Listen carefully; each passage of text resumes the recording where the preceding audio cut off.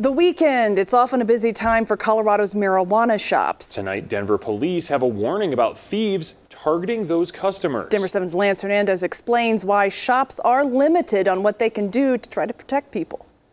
People are poor right now and they're doing crazy things. Miguel Lopez says he's been threatened before while out and about on Broadway, so when he goes to a dispensary, he pays attention to his surroundings.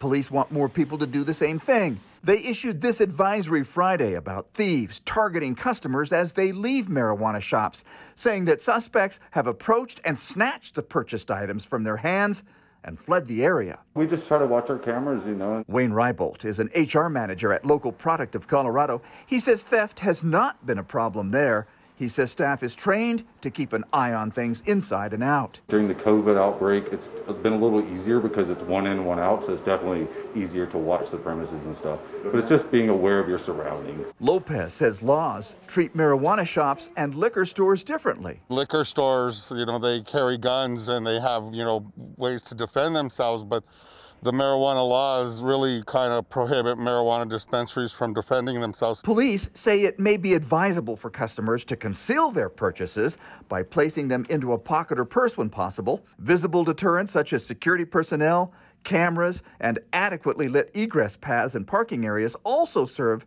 as safety measures. Lopez says he always takes extra steps. Don't be alone. Be aware of your surroundings. Know your locations in case you need to call for help.